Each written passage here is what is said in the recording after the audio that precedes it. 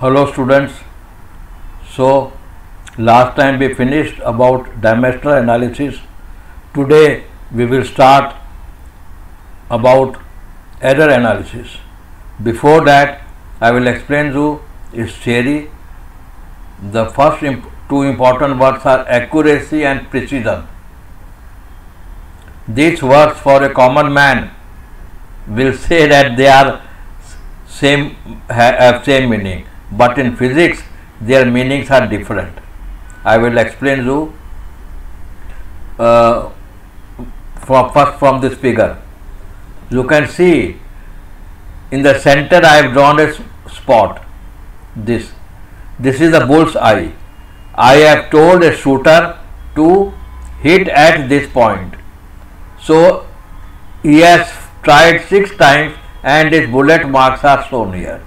So you can see he is quite away from the bullseye, so I will say not accurate, and is not precise also. Every time it is in different directions, in different places. So this is called not precision and not accurate. Okay, so here he is not precise and neither accurate. Now I have told second person. He has shot and you can see his aims, his arrows are coming only in this small this region. So they are very precise. So he is precise, but he is not accurate because I had told him to shoot at this point, center of this. So he is not accurate, but he is precise. In this case, this is the center point. He is around that center point, so he is accurate, but he is not precise because somewhere it is in this such direction, somewhere in this direction. If you see the last figure, he is both precise and accurate. He has hit around the bull's eye within a small band. So this is called he is precise as well as accurate, whereas here he is neither precise nor accurate. So now let us try to read the words. Accurate means you should not depart from the true value. You should not depart from the true value. In case you are very near to the true value, you are accurate. And precision means the resolution up to which place of decimal we can measure the we can measure the parameter. That is called precision. So precision means to what degree of precision we can measure. If we can measure up to 3 decimal in centimeter and some instrument measures 2 decimal, then the instrument which can measure up to 3 decimal is more precise compared to other one. Now let us see the figures. There are 3 students A, B, C. I have told them to measure length of a nail. So student A, first reading is 0.53 centimeter, second reading is 0.55, third is 0.54. So the average is 0.54, but the exact dimension is 0.55. He should have got a diameter of 0.55, but he has got a 0.54, and you can see the variation 0.53 to 0.55. So he is not precise. He is measuring only up to 2 decimal places and he is quite away from the true diameter. So he is neither precise nor accurate. Now let us see student B. He is measuring up to 3 decimal places. So he is precise. He is precise, but he has got answer of 0.5542. So he is not accurate. Whereas student C has got the exact answer 0.550. It was 0.552, 0.548, 0.550. So he is precise also. He has measured up to 3 decimal places. So student C is precise as well as accurate.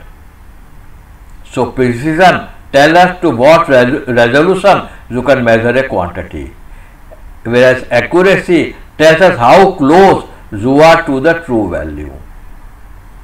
So this point you should learn.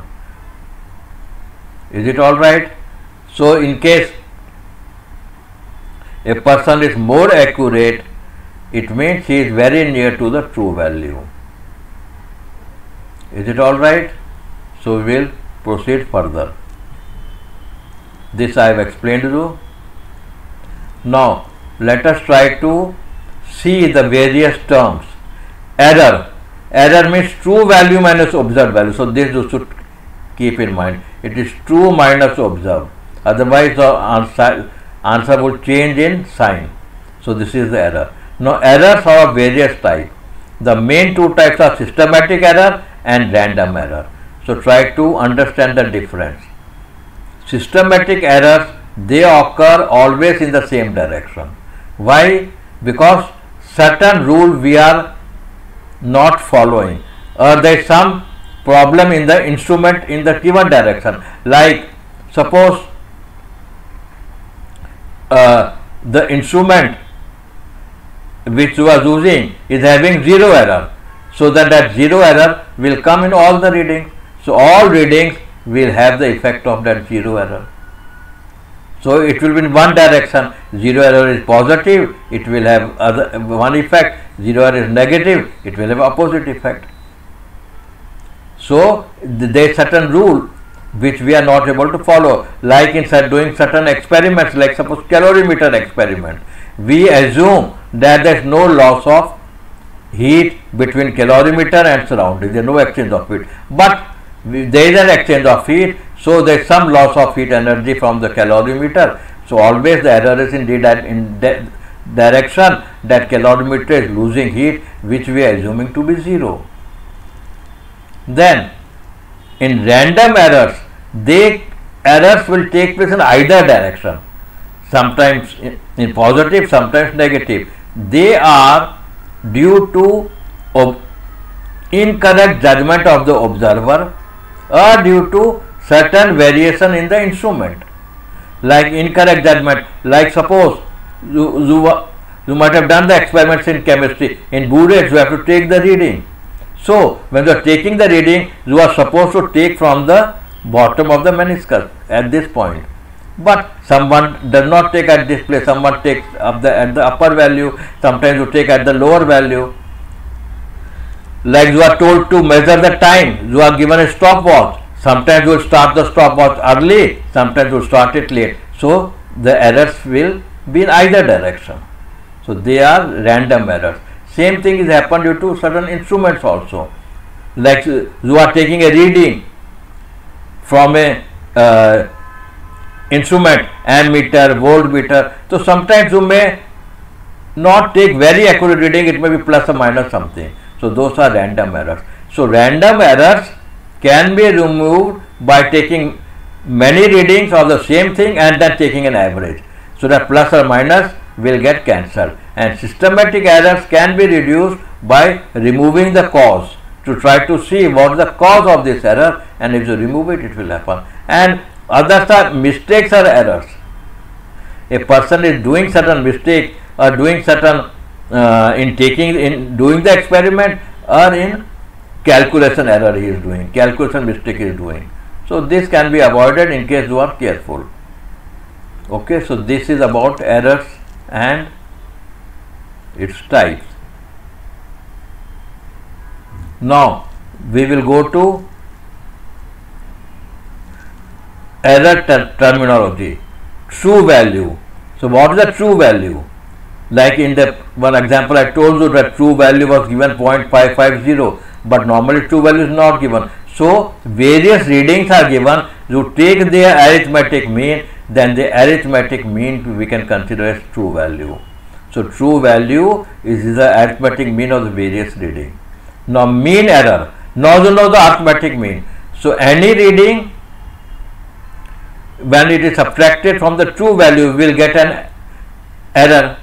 So we will take the modulus of that error and add all the errors and divide by the number of readings. That is called mean error. Now why we are taking mod? Otherwise what will happen? One error is plus 0.5, other is minus 0.5. The answer would be 0. So you see there is no error, but error has taken place in both the cases. So we should take modulus of the error and add and divide by n. So that is called mean error. Now mean error divided by this arithmetic mean is called relative error or fractional error. So delta A means delta error upon A, the arithmetic mean. So this is the fractional error. And if I multiply this fraction by 100, I will get percentage error. So this is my percentage error. Okay.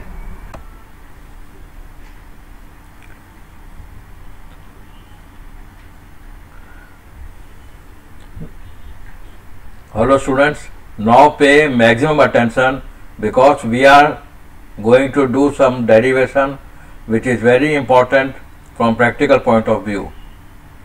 See, we have learned so far that in case we want to measure some parameter like diameter of a ball or mass of certain body, then there would be some error.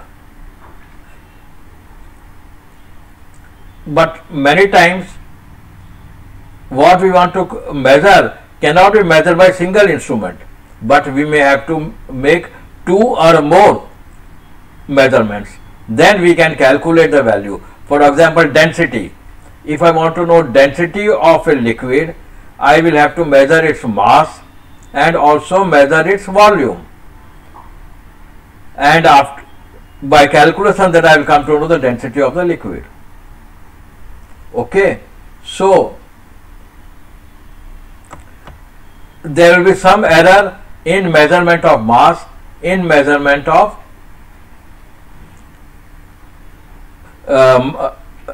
its volume. Now both this measurement will make error in measurement of density. So now what error would crop up in measurement of density when there is an error in measurement of mass and measurement of volume? Now let us try to see that. So the various parameters can be either addition or subtraction, multiplication, division or some raised to power. So we will try to see the effect of each. So we will start with sum or difference. Like I want to measure I am measuring length of 2 wires. So then what would be the error in the measurement of the total length of the wire? So I want to measure quantity Z, and Z is given by, and I want to measure Z, and Z is equal to X plus Y. So I am measuring 2 things. So there will be some error in measurement of Z, X, some error in measurement of Y. So how much would be the error in Z? That we want to calculate. So let the maximum error in X be plus X. So it will be X plus delta X error in X or minus delta X.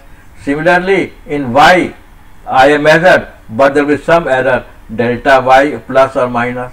So this will cause some error in Z. So Z would be plus or minus delta Z. So I want to calculate what is this delta Z. When I know how much is delta X and delta Y, because I know by which instrument I am measuring, so what is the error that can crop up, maximum error that can crop up. So now what will be the effect in Z? So that's what I have written here. Z plus or minus delta Z is equal to X plus or minus delta X plus Y plus or minus delta Y. So X plus Y is Z, so it will get cancelled. So I will get plus or minus delta Z is plus or minus delta X plus or minus delta Y. Now plus delta Z means maximum. I am interested in knowing delta Z maximum.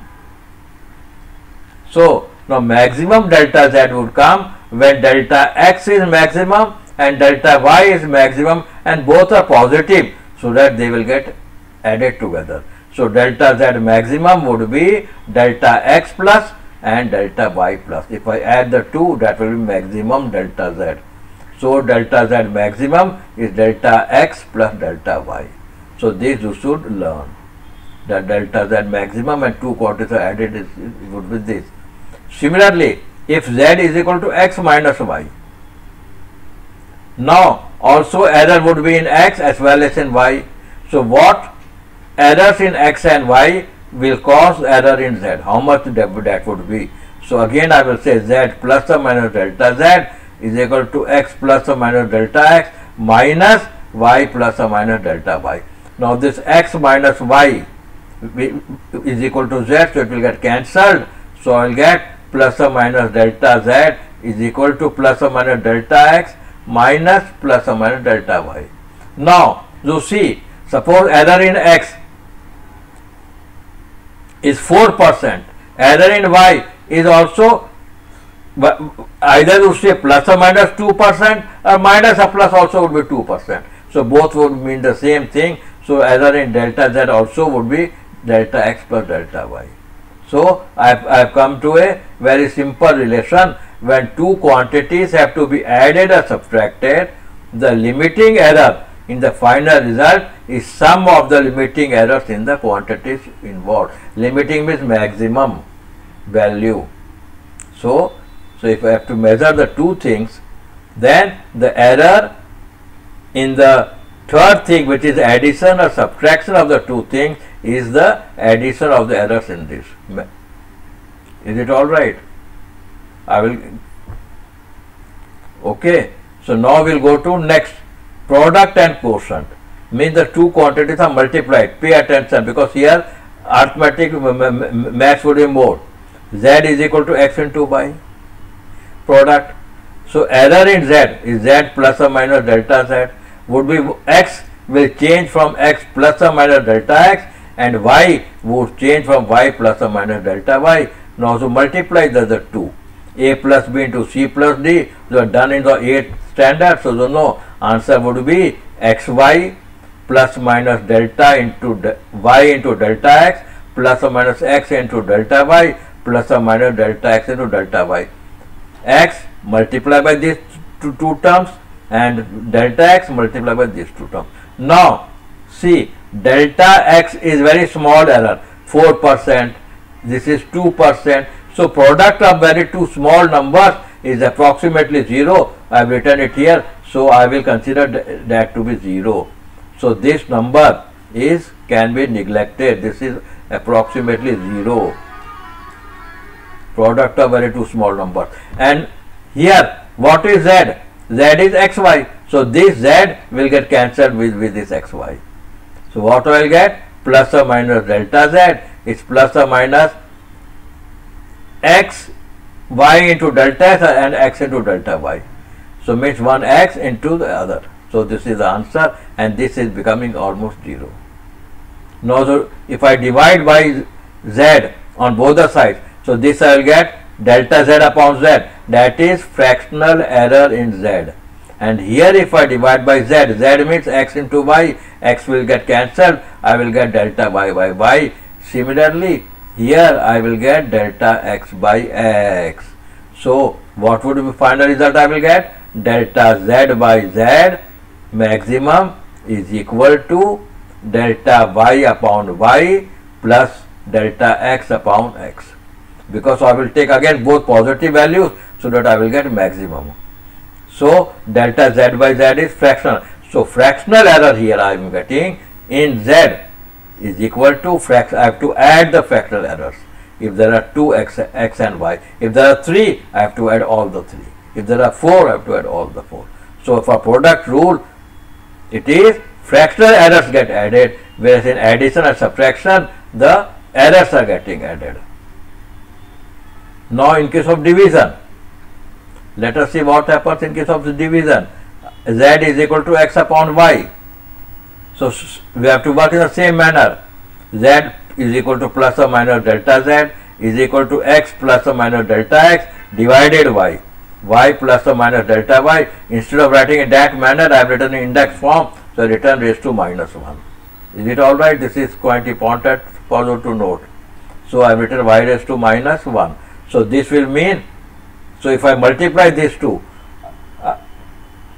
I will get x into, first I am taking x common from here. I am taking x common from here. So x into this will become 1 and this will become delta x upon x.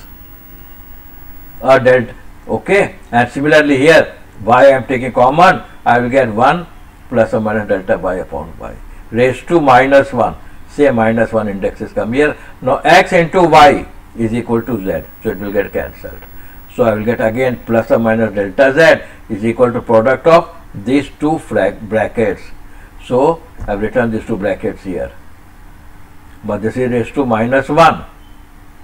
Okay, so minus 1 means I have to this divided by this. Now for how to calculate this 1 plus delta y upon y raised to minus 1, you will be learning this theorem in the binomial theorem chapter, that 1 plus x raised to n is equal to 1 plus nx if x is much less than 1. So in this case my delta y upon y is much less than 1 because error is quite small and I am dividing also by y.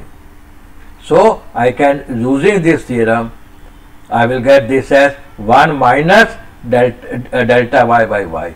So once you know now this answer of this, if you multiply by this and simplify, you will get the answer same, that delta z upon z is equal to fractional error in z is equal to fractional error in x plus y. So for both product and quotient, fractional error in z is addition of fractional errors. So this is quite important result. It will be quite useful in numericals.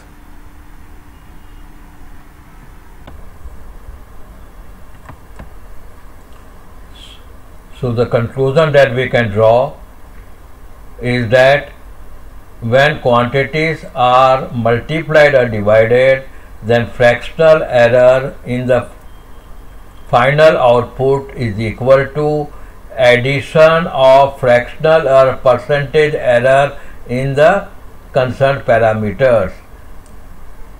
Okay, like if z is equal to x raised to a y raised to b, I have written here, if z is equal to 6 into x raised to a y raised to b upon l raised to c, then fractional error in z would be fractional error in x raised to a, y raised to b and l raised to c. Now first let us try to understand what would be the error in x raised to a. So that's why we have to study power of a measured quantity. If z is x raised to m, consider for simplicity z is equal to x raised to 3. Then fractional error in z, so this I can write x multiplied by x multiplied by x. So by using above theorem, error in z is equal to fractional error in x plus fractional error in second x plus fractional error in third x. So it becomes 3 into this. So whenever quantity is raised to index, then fractional error in z is equal to m multiplied by fractional error in x. So this is very important. Mathematically, how we will show this? I have given an example and proved it, but because we have not studied the partial differentiation so far, so if I take log of both the sides, I will get log z is equal to m into log x. Now therefore if I take partial differentiation, I will get delta z by z equal to m into delta x by x. So this is the result which you should learn, and this is the understanding, simple. Z is x cube, so means 3x, so fractional error in x, fractional error in x plus fractional error, so it becomes 3 times.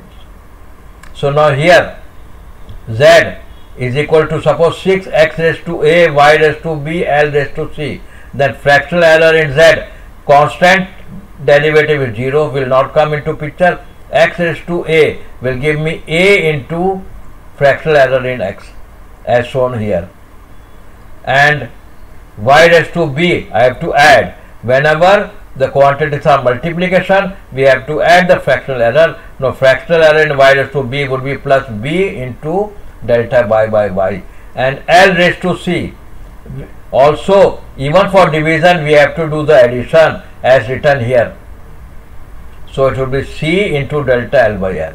So this is how whatever form we are given, we can calculate the error in the final result based upon the errors of our measurements. This is very important. These things would be more clear when we do the numericals on it next time. So far you should learn that in case quantities are added or subtracted, fractional error in the final is equal to addition of maximum error in each. And in case there is a division or multiplication, then fractional error or percentage error is equal to the error, fractional error in each. And in case there is an index, then this index come out into fractional error in that this base number, base variable. So this results you will learn, and next time we will do the numericals on this. So this is how we will be carrying out various measurements and finding their effects on the final result. Now, like final error in Z, I have written here is A into delta X, fractional error in X plus B into fractional error in Y plus C. So whatever fractional error I will get for Z, that is called permissible error in Z. That is called permissible error in Z. So permissible error in Z is equal to this. Is it all right? So in case you have not subscribed this channel so far, please subscribe the channel, and if you have liked my way of teaching, you can like the channel and press the bell icon so that you will get notification when I post the next video. Thank you.